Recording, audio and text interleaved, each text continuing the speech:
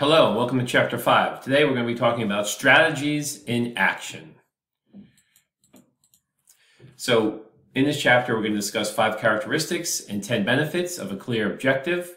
We're going to define examples of 11 types of strategies, discuss 3 types of integration strategies, give specific guidelines when market penetration, market development, and product development are especially effective strategies. Explain when diversification is an effective business strategy.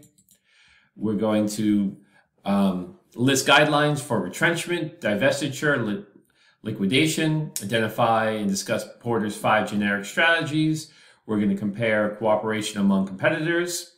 We're going to discuss tactics, and we're going to explain how strategic planning is different for in-profit and non-profit companies. Now we're finally moving into, we have our background set up, our external, internal audits. We know what a strategic vision and mission statement is, and we're ready to start getting into the thick of different strategies. So long-term objectives. So these are going to be timeframes where we're moving somewhere between 2 and 5 years. Some companies have objectives that can be 10 or 20 years, but the most common is a time frame between 2 to 5 years. Some common objectives for more long-term consideration would be a general direction for the company, creating synergy between the company's products or divisions, assist in evaluation, establishing priorities, reducing uncertainty, minimizing conflicts, stimulate exertion, and aid in both allocation of resources and design of jobs. I'm going to talk, this is going to be tied into the rest of the lecture more specifically. Okay, so 5 characteristics of objectives. So, and then we're going to talk about financial and strategic objectives, but 5 characteristics of objectives. 1, that it is measurable. You can't manage it if you can't measure it. So, very important. Understandability has to be clear. So your strategies have to make sense and they have to be clearly communicated. Challenge. They have to be achievable. They have to be something that does take some time and effort, but they have to be something the company can achieve. It can't be an impossible mission like populating Mars. Compatible, has to consist in a world that's going to fit the company. So it's going to be consistent with the vertical as well as horizontal chains of command in the company. And 5, it has to be realistic and achievable. Okay, so let's talk about what's the difference between financial objectives and strategic objectives. Now, financial objectives are more about money, I guess. So the basic financial objectives that investors are looking for a company is 1, they want to see a growth in revenues. They want to be involved with growth companies. No one likes declining companies. So the goal for companies, of course, is to expand their revenues, make new products, enhance the accessibility of their current products. And with the objective of not only just selling things, but selling them at a profit. So companies can easily increase their sales by lowering their prices, especially sales units. But you always want to make a profit. So you want to charge what the market will bear. So you want to charge an appropriate price for your product that's acceptable to the market and acceptable to your corporation as far as making profits. These profits then in turn will drive decisions of how to pay dividends. The dividend should be growing and profit margins should be growing. You know, so if your profit margins were 50% last year, they should be 52% this year. They want to see a greater return on the investments the company makes. So if you're Disney and you buy Star Wars for $4 billion or Marvel for $4 billion, you want to see, and they've had a significant return on those investments. They bought Fox for $72 billion, I think. It's yet to determine if that's going to result in a significant return on that investment. But that's what shareholders are looking at because they want these higher earnings per share, and these are going to be factors that are going to increase the stock price. So financial objectives ultimately want to run the company in a way that's going to grow revenues and profits and grow stock price. And one of the best ways that's managed or tracked is how they improve cash flows. Okay, Strategic objectives are things like improving your market share, a better on-time delivery, shorter design to market timeframes, lowering costs in relationship to competitors, higher product quality compared to competitors, a bigger geographic coverage compared to rivals, achievements in development technologies and technological leadership, getting new and improved products to market ahead of rivals. So strategic objectives are more about designing, improving, implementing products, distributing products. It's more about what the company has to offer and getting that to customers. So offering better products and getting them to more customers are more defined strategic objectives compared to the two. Financial and strategic objectives are related, is that you're not going to achieve your financial objectives unless you're achieving your strategic objectives. And financial objectives, achieving them helps provide the cash flow to invest in the company and achieve more strategic objectives. So they sort of go in a circle around each other. So when we talk about not managing by objectives, what we're talking about here is, avoiding a management that's just a reaction management. There's a crisis or fire. We don't want a manager to be running around, putting out fires. So we want to be above that. We don't want to just react to a problem and then react to the next problem. Managing by hope is a little bit better, than managing by crisis. So we are hopeful that future attempts or future decisions will be more beneficial. But we don't definitely, even though managing by hope is better than crisis, it's still to be avoided, because we want to manage on objectivable achievements that can be reasonably successful. We don't want to just hope and pray things will work out. Management by extrapolation. If it ain't broke, don't fix it.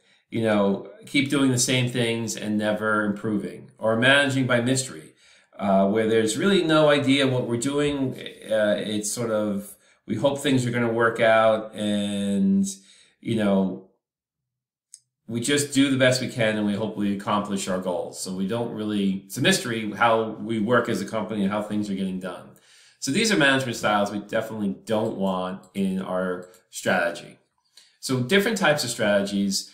No two organizations are going to have the same strategy, but they're going to pursue multiple strategies or different combinations of strategies to get to their objectives. No organization can follow every strategy, and they would fail trying to do everything at once. So if difficult decisions have to be made, there's a certain list of priorities should be set up for the company and what they're going to follow and how they're going to move forward. And here are some different types of strategies that companies can employ that have been successful for a lot of different companies. You could have a forward integration. So gaining ownership and increasing control over distributors and retailers. So this forward integration is really, being a much more diverse company as far as really grabbing the control of the distribution of the products. Or like you think of Amazon as a good example of this, where they have their Amazon.com and they're controlling the distribution of their goods, but they also work with other retailers and they control them too to have access to their platform. Backwards integration is seeking ownership or increasing control of the firm's suppliers. So this would be an example here, Starbucks buying a coffee farm, but it could also be McDonald's, who have purchased farm and potato land to get control over the quality of their potatoes that they put in their French fries and the way they're grown and different aspects to how big they're going to be and how they utilize them. So to get more control over their food supply, McDonald's has actually purchased some of the farms that feeds into their products. Horizontal integration, seeking ownership or increasing control over competitors. So this is where, you're acquiring similar competitors to get, a bigger market share and a bigger control of the industry at the same level. So it's sort of like, you could have a retailer buying, it could be when PepsiCo was buying Taco Bell, Pizza Hut, KFC, and putting them together to make one giant fast food company with the idea of selling more soda, which eventually they spun off the fast food company, which is now Yum Brands. Market penetration, seeking to increase market share for the present products or services in the current market. So really expanding your market share and doing things that are going to get your products purchased by more people. Market development, so introducing present products to new markets, new geographic areas, new customers. Sometimes this is successful, sometimes it fails. So Walmart failed to expand into Germany, Target failed to expand into Canada. And sometimes it's very successful, like Walmart's expansion into Mexico. Product development, seeking increased sales by improving the present products or services or developing new ones. So this could be a car manufacturer making a car more reliable, with a better warranty. For a long time, Hyundai struggled to get market share or market penetration, and they developed this pioneering warranty which were 10 years or 100,000 miles, thereby answering the question of, does this car, how's the quality in this car? I don't think this car has high quality.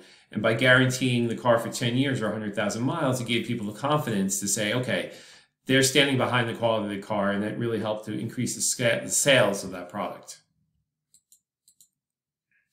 Related diversification, adding new but related product services. So this is sort of when Facebook had, bought Instagram, bought WhatsApp. So really expanding in products that they think will enhance their current products. It could be when Warner Brothers, Discovery purchased Warner Brothers to really extend their content and their streaming platforms. Unrelated diversification, where you're buying unrelated businesses, where you have a business that does pretty well, say it's a fast food company, and then they buy a chain of stores that sell clothes. Sometimes this is a strategy.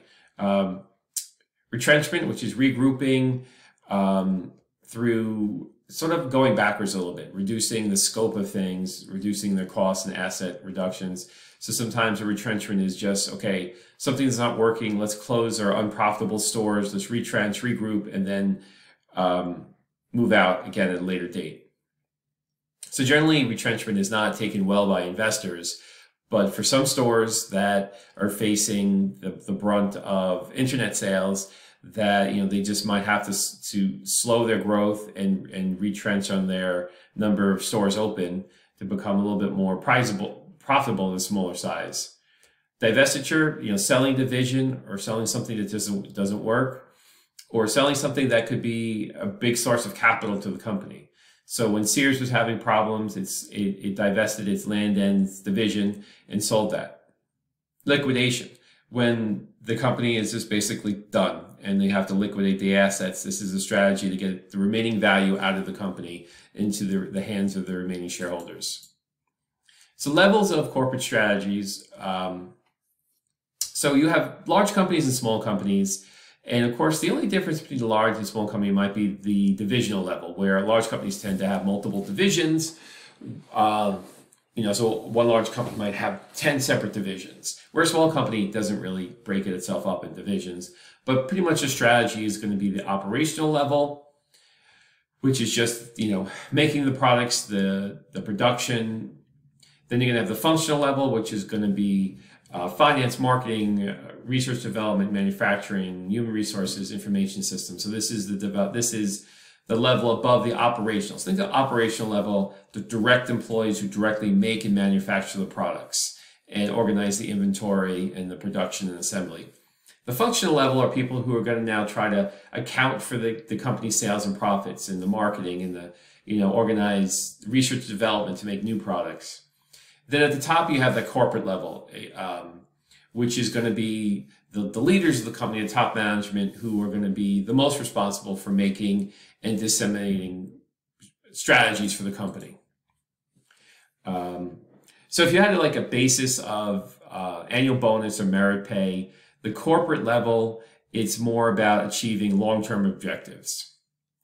The divisional level would be more 50-50. Functional level, 25% on long-term objectives, 75% on annual objectives, and operational, same thing.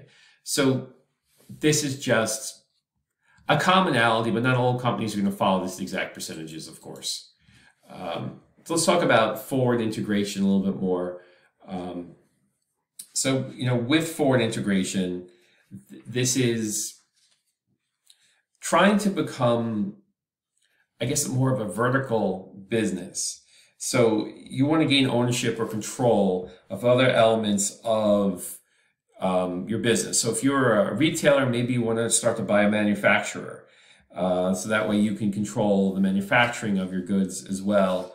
And it's just a way to control a bigger, more companies that are involved in your company being able to make goods and services and to deliver them to eventual customers. It could be, you think about the Apple Store. Why did Apple do a forward integration and gain ownership into a set of retail stores? Well, at the time, most retailers were selling mostly only PC products. So in order to get Apple inside the malls or get Apple products closer to customers, Apple took matters in their own hands and opened their own retail division to help increase their distribution. Backwards integration, this is where you're kind of moving backwards to your suppliers. So it depends. Forward integration is really where you sit on that supply chain.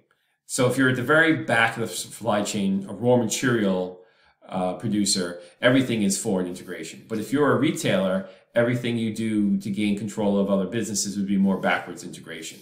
But together, they're pursuing both forward and backwards integration would be a vertical strategy where you want to control everything from sourcing the raw materials to creating the work in process materials, to creating the finished goods, to controlling distribution, to getting the products in the customer's hands. Now, a horizontal integration is flat. So you're buying other businesses at the same level you are. So if you're a retailer, you're buying other retailers. If you're a manufacturer, you're buying other manufacturers to get more control and more market share and economies of scale. So going back to the forward integration, so this is all about depending where you are on the supply chain of the product. So if you're just a wholesaler, you want to go ahead and buy some retailers, like I was explaining with Apple, to get your products into the store and take advantage of better distribution and then capture. The way it works is the wholesaler sells to the retailer sells to the customer. So the retailer makes a profit between what the retailer pays the wholesaler and what they sell to the customer. And the wholesaler makes a profit based on what they sell to the retailer. So if you control the whole process, you're keeping all the profits. So the wholesaler is selling directly to the customer and keeping all the retail and wholesale profits together. So that's one of the benefits of that forward integration. Now, backwards integration will give you the control of suppliers. So you have so if you're an automobile manufacturer and you realize that there's been a shortage of computer chips for your vehicles, you may want to buy a semiconductor company so you have control of the computer chips being made to go into your cars. So some of this backwards integration. Now, Apple chose not to really have a backwards integration with the assembly of their products. So they do a subcontractor and outsource that to other companies to make their products, like the iPhone. So they chose not to do a backwards, but to do a forward integration. whereas Starbucks and McDonald's did more of a backwards integration to grab, capital and human resources at the level of making the ingredients for their products. And this helps them to stabilize prices, increase their supplies and the reliability of their supplies, and react more quickly in a change in demand.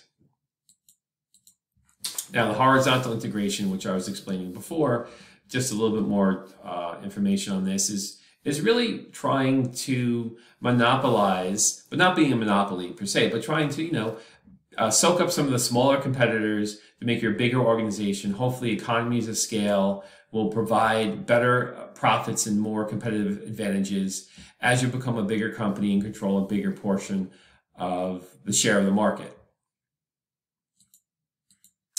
Now, a market penetration strategy is you're looking to increase shares for your present products, which getting better access to markets and doing some better market integration. And it's a pretty common strategy, I would say, for companies. Hold on, let me just skip ahead for a second. Yeah, so we're going to talk about these more in depth: the market penetration, market development, and product development strategy. So let's just talk about a little bit more about product development. So, I'm sorry, product penetration. So if the current markets aren't saturated and you want to get deeper into that market, and you want your customer base to grow, basically. So if your market share has been declining or the industry sales, has been growing while your portion of the industry's total sales have been smaller and smaller segment, you want to figure out a way to gain better market penetration. So what we're talking about here is something, say, Coke and Pepsi have done for 100 years. So to get better market penetration for their products, they aggressively moved into every retailer that could sell soda. Even retailers where you wouldn't expect, making deals. A lot of times these soda companies will make a deal with the university, will donate money towards the stadium. You make Coke products the exclusive soda that be sold at this university. Or they'll make a deal with McDonald's, like Coca-Cola makes a deal with McDonald's. You only sell Coca-Cola at McDonald's, you buy shelving space and pay slotting charges to put your products on, guarantee shelf space for your products in different stores. So you're actually paying a retailer extra money just so you can control the shelf space. And this is all an effort to enhance this market penetration. Get your product where the consumers can see it, where the consumers can buy it, and grow, like roots of a tree, grow your distribution network of your product into the market. So market development guidelines, if new channels of distribution are available, you want to see if you can get your product in that new channel of distribution. So maybe it's moving into a new chain of stores. Maybe you're selling traditionally in supermarkets and you want to get into pharmacies. There's a lot of pharmacies. Maybe you want to get into gas station convenience retailers. So in order to get your product into these new markets, your organization has to have a product that's successful and a product that people want. So there can be untapped, markets where there's definitely a demand for your product, but it's just not easily accessible. So let's bring the product to that. A big way that soda companies got their products quicker to consumers is the development of soda vending machines, where it could be placed. You don't need a store anymore. The vending machine is its own store. And we can place this in places like workplaces or parks or anywhere where people congregate to sell soda. Now, the organization, of course, has to have the ability and the resources to expand their operations, to take advantage of these new markets, to have the production capacity to scale up. So if you don't have enough factories, you don't have enough production capacity to move into these new markets, you're going to be eclipsed by other competitors. So when Coke and Pepsi wanted to quickly move into new markets and new countries, but it was very difficult for them to scale up their domestic productions and very expensive to transport soda across the oceans to get to different countries around the world. They come up with this plan of, condensing the soda into a very thick syrup and selling the syrup, which is much less costly to transport and because it's much less of a volume. And then at the local source, the bottler would be, you would franchise the bottler. They would buy the syrup from Coke and then bottle Coca-Cola and sell it in their region, thereby greatly enhancing their profitability and enhancing the reach of these soda companies across the world. So product development. Products are continuously changing. New products are being developed. Some products become old and outdated, and so a company has to keep running. It has to keep developing products, moving forward. It has to look at the industry, see what new technologies are developed, see what competitors are doing, and make a product that's higher quality, meets the customer needs better, has a certain style to it, a demand, a coolness to it, that enables the companies to compete in a high growth industry at a profitable way. So being connected to the customer, doing a lot of research, a lot of marketing research, and developing your capabilities to be there and have the right products at the right time for when your customers are, looking for more. So if you look at the car industry, every new model, every year, just like I guess with cell phone industry too, every year a new iPhone comes out, a new version, the 20 something car, 2024, 2025 vehicle comes out. And how is it different? Well, might look very similar. The new iPhones might look similar, the new cars might look similar, but they'll do a good job. Apple does a great job of saying, we have more battery power, we have better cameras, we have better screens, we have less screens that are harder to damage. So putting all these, from car manufacturers, we can go more miles per gallon. We have more safety features. We have better styling. We have products that you want, electric vehicles, hybrid vehicles. So you see how as car companies move forward, every year when they're producing a new car, there has to be more to give the consumer more. And oftentimes the price doesn't go up as fast as the cost of providing all this new content. But customers or consumers are always expecting more. Why should I buy a new iPhone if it's not significantly better than the previous one I had? Okay. Now there's a couple of things called related diversification and unrelated diversification. So if you're diversifying in a way that you're going to, the strategies will align across different businesses. So, which we're going to talk about more here. And then unrelated diversification is you're diversifying in things that are not similar to your core business, but there's some sort of relationship that might exist. So when we're talking about related diversification, it's something where we can take our valuable core strategic advantages and leverage it to a new type of product or a new capacity. So it's sort of like when a long time ago Marvel Comics bought Toy Biz, so they could directly make action figures and play sets off their characters.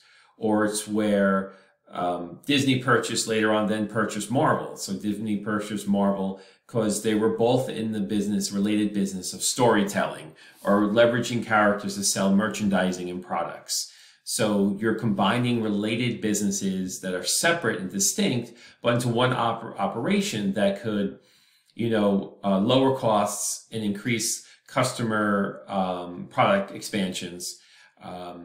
You can leverage a known brand name or distribution network. So this cross-business collaboration. So when Marvel goes and gets together with Disney, now you have Disney's distribution. You can be on Disney Plus, you can be in Disney theme parks, you can be in Disney merchandising, Disney retailers. So it just really, the synergy develops where it just makes sense that these two brands can come together. Disney's really good at that, as I mentioned before, buying Star Wars, buying Marvel, buying Fox, integrating these properties into their company's gigantic distribution of content to their customers.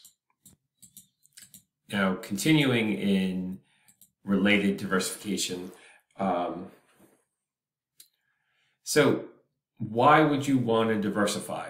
Well, if you're in a low growth or slow growth industry, it may make sense to, you can't really grow your sales by selling more, but you can grow your sales by getting involved in this related businesses. So you're adding new products to your company that are in related areas. And some of them might be more growth related areas.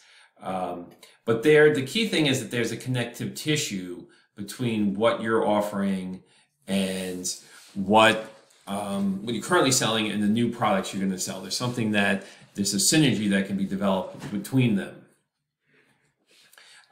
So maybe you're in the supermarket business and it's a slow growth business, so you decide to diversify into a food manufacturer, a food processor, and make your own label of foods. So like the store brand of foods to help grow the business that way, and maybe also sell foods to other retailers. So it's new, but it's related. And the organization's products are currently in decline. It's going to be one of the few ways this company can continue to grow and continue to deliver more products. And since the products are related, the connectivity or the synergy between the products might make it easier. So, if Keurig, which makes the coffee makers and the coffee pods, if they were to buy Starbucks to help expand their brand, so then they could sell Keurigs in Starbucks, Keurig pods at Starbucks, and also sell coffee, which that's their related business, but now sell it through a retailer. Not that would ever, I don't think Keurig or Starbucks would ever get together, but it's certainly not a bad idea. Now, unrelated diversification is when the firm's going to sell new products in a significantly different unrelated field, like McDonald's selling food and then getting into manufacturing and selling tires, which they never did that, but I'm just saying that would be an example. So if you're competing in a very competitive, no growth industry, you may just want to start a new get into a new business that's more higher growth. So, but if you have certain channels for distribution, so for example, here's a better McDonald's example. When things were slowing down for McDonald's, they decided, okay, well, let's move into a cafe business. And they developed McDonald's Cafe and integrated it into their stores. And the McDonald's Cafe we're just going to sell, muffins and other treats, as well as signature coffees and shakes and liquid products to expand their business. And it's something similar to Dunkin' Donuts, where they were focused mostly on donuts and just coffee. And then later on, they started to move into muffins and breakfast sandwiches and hash browns. And then later to more designer coffee drinks and drinks that were not coffee, drinks that were refreshers or fruit juices, things that continue to sell drinks all day long, moving away from pastries and donuts and more into selling drinks. Because pastries was a slow growth industry, but specialty coffees and drinks was a more faster growth industry. So I guess you could say that's probably more of a related diversification example. I guess a better unrelated would be if Dunkin' Donuts would acquire a clothing store company and try to sell Dunkin' Donuts fashion brands, which you see, it's very difficult to do these unrelated diversifications because it doesn't always make sense of what the company's doing or how, and sometimes, a lot of times, these unrelated companies never really let the customer know that they're selling both of these products or both of these brands. But they're looking really to say, okay, our current business is good, we're making money, it's a cash cow. How can we use that cash cow to buy a new hot smaller business or another business that's hotter, growing faster, the future. So we can really have a direction to morph our company into. It's sort of like when phone companies eventually started to do wireless, do other businesses, maybe AT&T buying Warner Brothers, which was a unrelated diversification. And AT&T did a lot of these diversifications that were unrelated and later spun them off. It could be sort of like the cigarette companies bought food companies. So Altice bought Kraft. Later they spun them off, but it was sort of this unrelated diversification to help balance a slow growth industry with a more stable growth industry. But, you know, the company has to have significant capital and, you know, have management talent in place to operate two very different businesses. So there has to be hopefully a financial synergy between how they operate and distribute these two different businesses, and some expertise. So, you know, cigarette companies had an expertise in selling products. So when they moved into food companies, they wanted to leverage that expertise of their marketing and distribution onto some food items as well. But the one thing you don't have to worry about as much in unrelated diversification is that antitrust action. So if you're too related in your diversification, you may become a monopoly, and antitrust could affect where the government wants to break up your company. As unrelated diversification, there's not going to be so much of an issue because there's not going to be a monopolistic effect if you're operating in companies that are more conglomerates and operate in different fields. Okay, let's talk about defensive strategies: retrenchment, divestiture, and liquidation. So retrenchment is basically you have to pull back and regroup, reduce your assets, reduce your exposure, and hopefully come up with a turnaround plan and relaunch. And speaking about Dunkin' Donuts before, they actually did this before where the company was acquired through venture capital. They closed a number of stores, they retrenched, became profitable, redesigned their products, found a formula that worked, and then expanded again. So this is not an uncommon thing for companies to do when, you know, things are not working. Pull back a little bit, get the company stabilized in its financials, start making a profit, spend some money redesigning the products, and then when they have growth-oriented products, they can spring up again and get out of that sort of, you know, sort of like a turtle going into its shell to protect itself. A company can pull back into its shell and focus on its core businesses, get stabilized, get enough capital together, and then spring out again. So retrenchment is not the defensive strategy, but sometimes a strategy that was quite often pretty successful for a lot of businesses. So if a company is, you know, reasons for a company to do retrenchment is if they failed in a particular meeting their goals, if they're one of the lower performing competitors in the industry, if they have, you know, inefficiencies, production problems, if they haven't capitalized on, or they made bad decisions on what the market direction and current opportunities, they've made some bad decisions that led to losses and led to the decline of their once probably profitable brand. This is reasons why you want to retract, correct, and then move forward again. Sort of like retreating on the battlefield. Now, a divestiture is a little bit different. This is where you want to take a particular division, a particular aspect of your company, and you want to get rid of it. So there's some kind of division or product group, or it just doesn't fit the company or what the company's goals are, and you want to divest yourself of that investment. And sometimes it generates enough cash. You know, for example, going back to McDonald's again, at one point they wanted to diversify away from McDonald's. So they bought a pizza chain restaurant. They invested heavily in Chipotle Mexican Grill. And at a certain point they realized, okay, let's divest ourselves of these external other companies. They also purchased Boston Market. So at a certain point they said, okay, let's sell these companies, sell Boston Market, sell our investment in Chipotle Mexican Grill, sell the pizza chain, take this money and let's reinvest it in the operations of our most successful brand, McDonald's.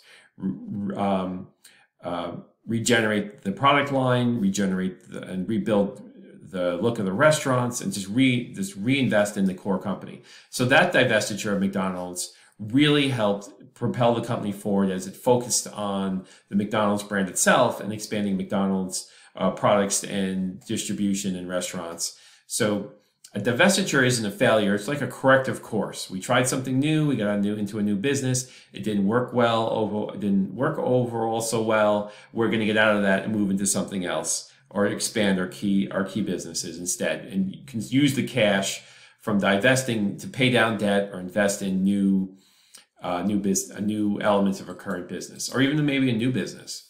And then there's liquidation. This is really, your business is done. It's failed. We got to sell our assets, pay off our liabilities, and return the money to our current investors. It's just the last move of a company that's going to die. So organizations, if retrenchment and diversification didn't work, they weren't successful, and bankruptcy staring them down, they probably best thing to do is go ahead and liquidate and try to get whatever remaining value there is for their shareholders. Okay, a value chain analysis and benchmarking. So these are a couple processes that we're gonna talk about. So a value chain analysis. This is basically where the firm determines what their value is minus their costs. So they're looking at all the activities that went into producing and marketing a product, and from very beginnings of purchasing the raw materials to the labor to manufacture, distributing the product, marketing the product, and getting that into the hands. So where is the value? So when we take away the costs of all this work, and we take the sales price from the costs, and we have basically our profit margin. But we want to develop an idea of the value.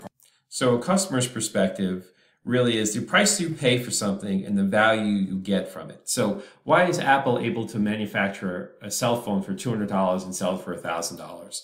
Because the people buying it find such great value in their cell phones, in the apps, the efficiencies of the apps, the organizational power of the calendar, the email, the cell phone, the camera, everything there being in one place. The benefits to people of having an all-in-one computerized tool in their pocket is tremendous. So that's why they're willing to pay a price much higher than the cost of the product. And Apple is able to make a product that has significant value over competitors that enable them to have this price leadership.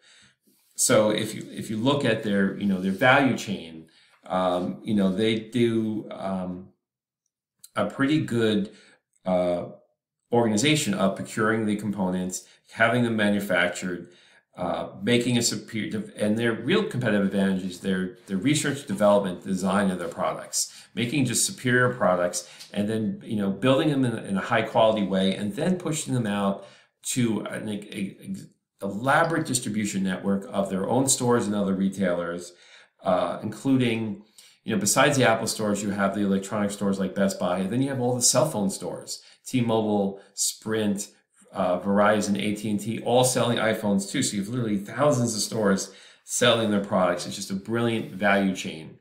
Now, benchmarking is where it's another tool where you want to really look at how you're doing compared to competitors. So you want to benchmark yourself to maybe the industry averages or the best practices and get a better idea of how you're performing among your competitors. So if we look at, here's an illustration of a value chain. So the company, the suppliers, the distribution, the customers. These are all aspects of the company. So this is what forms their value chain. And hopefully they're creating value. The company is creating value for their suppliers in the way that they're able to take them, the goods from the suppliers and sell them at a profit. And the distribution is they can get these products into the customer's hands, and the customers are satisfied that the product has value over the price they're paying for it. Here's an actual example of a value chain from supplier costs. So as far as a typical manufacturing suppliers, they're getting the raw materials, whether it's ingredients, sugar, corn, oil, gas. This is then that's involved in the fuel and energy, transportation, the trucks, the maintenance, the inspection, the storage, the warehouse, all supplier costs. Then production, inventory systems, receiving, maintenance, plant location, computer systems, research development, cost accounting. To the distribution, loading, shipping, budgeting, personnel, internet tracking, railroads, fuel, maintenance. These are all things that along the whole way, every step the company wants to create value or save money or do something better to make them more competitive and retain more of the profits. Okay, so transforming a value chain activities to a sustained competitive advantage is basically we know the activities in a value chain. So identifying and assessing, what are we doing well and turning them into core competencies where Apple is great at distributing, having a great distribution network for their phones. Coke and Pepsi have strong distribution networks for their sodas, strong franchises to make their sodas around the world, and evolving these core competencies into a distinctive competency. So Coke and Pepsi are so good at buying shelf space in the supermarket, very few other brands can get their new products, new sodas onto the market because Pepsi and Coke control it so much, they keep a lot of brands from even reaching the consumer's hands by controlling the vending machines, the supermarket shelves, the pharmacy shelves, just wherever soda is sold. Coke and Pepsi are working to make its distinctive competency of blocking other soda companies from getting access to these stores. And then these eventually yield a sustained competitive advantage where, the company is just known for producing great content. Disney's known for producing great animation films and family films. That's just consumers just think, what is the high quality product in this market?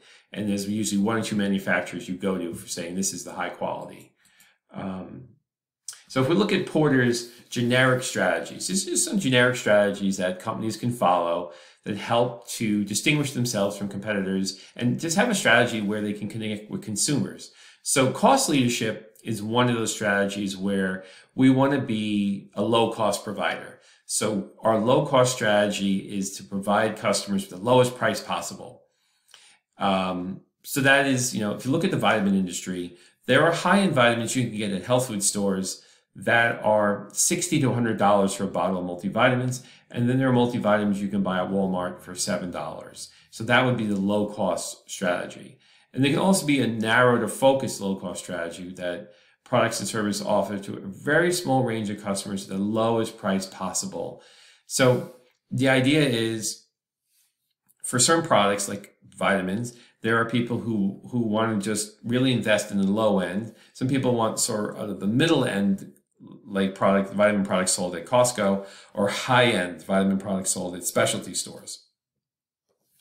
And there's a market for all these three areas depending on the customer's perspective. Just like cars do this too. There could be an economy level car, entry level economy class car, and a premium or luxury car. So different strategies. So the cost leadership is one way. Sell products at a low price.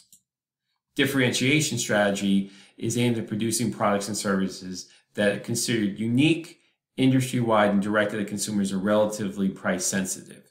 So this is another type of strategy that is similar to the lower cost strategy, but it's a way to, how can I say, you want to have a wide market, right? So having I guess, there can be kind of different types of this diversification, a wide or narrow target market. So in the wide market, we have strategies and things we want to reach everybody, but it's sort of more of a niche. So if you think of, we're talking about beverages before sodas, you might think of like Monster Beverage, where it's a differentiation because it's an energy drink, and they want but they want this to be a wide availability. Having a little bit more of a target market, a more narrow focus, is offering something that is going to be different. It's not going to appeal to a lot of people, but it's going to be a cost level that's going to be appropriate for a certain subset of a group of people. Okay. The other means for achieving strategies: build, grow from within; borrow, grow from others; or buy others to grow. So let's talk about each of these a little bit more. So if you want to build, this means that you are going to build from within. So you're not going to buy another company. You're not going to acquire another company. You're going to use your own internal resources, your own core competencies and competitive advantages to grow and build your company organically. Sort of like, Netflix, they didn't want to rely on outside companies for their content. So they wanted to build their own production facilities and negotiate directly and build and buy their own content for their platform. Now, borrowing from others to grow, this could be through joint ventures or strategic alliances where you work with other companies to get your products in their stores, to work together on a combined product. So sometimes joint ventures are a way for companies to get together and share their strengths to increase their market penetration, their competitive advantages, and compete against larger competitors. To borrow is to buy other companies to grow. So a lot of the growth at Microsoft, Oracle, Google, or Alphabet has been, and one of the reasons they changed the name from Google to Alphabet is because they've been buying an alphabetical size amount of other companies. Every letter of the alphabet is a different starting letter of a different company Google may have purchased. So Oracle, Microsoft are two other examples of companies that have just bought dozens and dozens of smaller competitors, smaller innovators that they can add to their own distinctiveness. Think of, like, there was a show, Star Trek, where they had this villain called the Borg that wanted to assimilate. So this buy others to grow is like an assimilation. Like, you go and you assimilate these other companies and put them in the whole of your company to make them bigger. Let's talk about some reasons why companies can have a failed merger or acquisition. So this is always very difficult for two different companies to come together. It's like a marriage. They have different company cultures, different competitive strengths, different leadership styles. So sometimes the integration up and down the value chain of two companies just doesn't work well, and it fails. Sort of like when Discovery bought Warner Brothers, their management styles, even though their value chains look like they should sync up, they actually, it looked like Discovery borrowed too much money to acquire Warner Brothers and had to do significant cost cutting, which, the merger hasn't failed yet, but the acquisition, it's more of an acquisition because they bought Warner Brothers from AT&T, and this seems to be failing right now. So that's number two. They took on too much debt when they acquired Warner Brothers, and now they're canceling projects or cutting costs, which is inhibiting Warner Brothers' streaming platform to remain competitive in a world where Disney and Netflix are pumping out new IP, new projects, new shows continuously. So if you don't, your streaming platform is only as good as the new content, the new buzz that you're generating. So if two companies are failed to achieve synergy, I think one of the problems between Discovery and Warner Brothers is that Discovery was more reality shows, inexpensive shows, cooking shows, contest game shows, where Warner Brothers were more high quality comedy, dramas, movies. So there was an inability for them to synergize these two very distant groups. And when they're in the future, I guess they're looking to make one platform, one streaming platform of the two services. I'm not sure if the two different groups of people are interested in that same content. So the synergy may not really make a combined platform something that's more valuable to current streamers who pay for it. So if you're paying for HBO Max and they're going to raise the price $3-4 a month because they're combining it with Discovery Plus, you're going to say that it's not worth it, I'm dropping the whole thing. Where Disney is a little bit smarter, so when they own most of Hulu, and they own ESPN. But when they combined those three streaming services into one platform, they still gave consumers the ability to buy only Hulu or only Disney or only ESPN. Because a lot of people who have Disney Plus have no interest in watching sports. So that could be an issue. So in the case of too much diversification, when McDonald's was acquiring all those other food companies or invested interest in other food companies, they over-diversified. They weren't able to make Boston Market great or make their pizza franchise great like they did with their McDonald's brand. So they over-diversified, and they were getting to areas where they didn't have strengths. So they retrenched, which was smart. Difficulty to integrate different organizational cultures. So especially when two large companies come together, oftentimes there has to be a lot of layoffs to get this synergy. So if your two big companies come together and each company has 20 people in the payroll department, they could probably survive with just 20 people for the entire company. So a lot of people get laid off, and the way that generally leaves a bad taste in a lot of employees. It lowers morale. And then if company cultures are significantly different and they bring these cultures together, that could significantly damage the integration. I remember I worked for a American company that made, at the time they were making internet cards and chips to enable computers to access the internet. And a Taiwanese company bought the American company because they wanted access to better distribution to American retailing stores and access to an American brand name, which was a smart decision. However, the Taiwanese culture and company clashed with the American culture. So a lot of the better employees left rather than dealing with the new culture that they didn't understand or didn't feel comfortable in. And this significantly impacted the company to the point where they had to retrench and divest themselves of the company because the merger failed, basically mostly on cultural differences. And that can happen when you have a foreign company buying a domestic company. So not only do you have different cultures of the companies, you may have different cultures of the different societies. And this can reduce employee morale, like I was talking before, due to layoffs or relocation. If they're closing up plants and moving people to condense their operations, it's very tricky to do this and keep everyone happy. But there are a lot of potential benefits for the mergers or acquisition.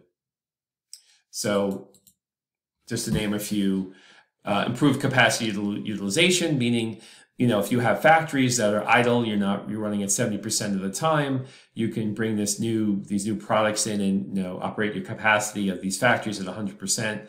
Better use of existing sales force. Now the sales force has more products to sell, they have a better catalog, and so salespeople become more effective. You can reduce the managerial staff, save some money on the higher paid managerial.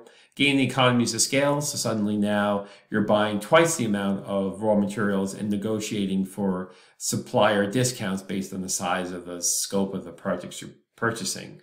You can smooth out seasonal trends. So if you're a company maybe you're a company that makes Christmas goods, maybe you're like the Christmas store, so your season is really in the fall and early winter, and you buy a pool chemical or a pool manufacturing company or a pool retailer, that can help smooth out those seasonal trends. Gain access to new suppliers, distributors, customers, products, and creditors. So if you're buying another company that significantly has, say maybe you're a domestic company that makes soup, and you're buying an international soup company, now you have access to distribute your products internationally and their products domestically. Gain access to new technology. This is what Microsoft, Apple, Oracle, Google do a lot when they acquire the companies, mainly not for their personnel, it's not for their products, it's for their technology. That's what Netflix and Disney Plus did before they made their streaming company. They bought a number of companies that had technology in streaming and sending video through the internet. Gain market share, easy way to gain, obviously a no-brainer here. You buy a competitor, you're gaining your market share. Enter global markets, like the soup example before. If you want to get into global markets, you buy a global company that's a competitor. can reduce tax obligations if you're distributing, your headquarters to a lower tax state or lower tax country, and also the benefit of eliminating competitors. So you eliminate one competitor, that's one less company you have to compete against. Benefits from a firm being a first mover. So a first mover is really, you're the first one to market with a new product. So you can establish yourself more earlier on, as far as getting guarantees from suppliers and contracts from distributors. You can gain new knowledge and critical success factors and issues in a new market, a new area, gain market share, since if your product's the first mover, it's the first one to offer this type of service or this solution, you're going to have access to get into stores. So for example, in the beverage world, a new soda wasn't getting anybody anywhere, but a company came up with something called vitamin water, which was not a soda, not quite a water, sort of a new entity altogether. It was a beverage that had nutritional content, but was sort of also thought of as a little bit more healthier. So it was a water, but that sold more like a soda. So this was a new innovation. Even small things like this, the development of a product called vitamin water, which led to a whole host of new flavored waters that eventually, something similar was a Gatorade, which was a hydration. So it was not really the same nutritional side as vitamin water, but more of a hydrational drink for sports enthusiasts and exercisers, not a soda, not an unhealthy beverage. I mean, probably is an unhealthy beverage, both of them, but they're marketed as healthier than soda. So this was a first mover advantage that got them onto store shelves because they weren't soda. So they weren't being excluded by Coke or Pepsi because it was a different product. It was being stocked in the water aisle, not the soda aisle. Something new for customers to buy along with soda. And there's an ability, you move in, you get this. I mean, Gatorade was so strong as being a first mover that their long-term relationships with customers, suppliers, distributors made it impossible for Coke or Pepsi to compete. Eventually, Pepsi gave up and just bought Gatorade, I think, for maybe $12 billion. I could be wrong about that. But this was a way for Pepsi to easily gain customer loyalty and commitments by just giving up on their sports drinks and, getting into the Gatorade business. But also benefits of being a first mover, you can apply for the patents and get patent or trademark protections much earlier on your product, your product name. So strategic management for nonprofit or smaller firms, this is a whole different game if you're a nonprofit. So your strategy is a little bit different. Your strategies aren't all wrapped around how to make a profit. And since you're not really generally not paying taxes or paying very little taxes, your strategies are going to be quite different. So nonprofits don't have shareholders to please. They don't have shareholders that provided capital. Nonprofits are a company that's doing something more beneficial for society, whether it's education or housing or providing services to the elderly. Nonprofits are not there to make a profit for shareholders. They're there to hopefully solve a critical societal need in a way that they're going to get tax advantages or incentives from governments or states to provide these products that might be unprofitable for corporate companies to really provide. So their strategies are more about how to fill a demand that most companies aren't going to bother with. So definitely a lot of educational businesses are non-for-profit. There could be a lot of small firms that help the poor, feed the hungry. There could be more charitable related businesses. So their mission's more about, stretching their resources to meet the demands or needs of their customer base, with not necessarily making profits number one, really making what they're providing to their customers number one. I guess, of course, doing it in a way that's sustainable to them as a business. So that's a whole different methodology and a whole different set of strategies when you're talking nonprofit. Okay, so that's the end of chapter 5. Thank you for joining me for this presentation, and I look forward to talking to you in Chapter 6, which is going to be more strategy analysis and choice. Thank you.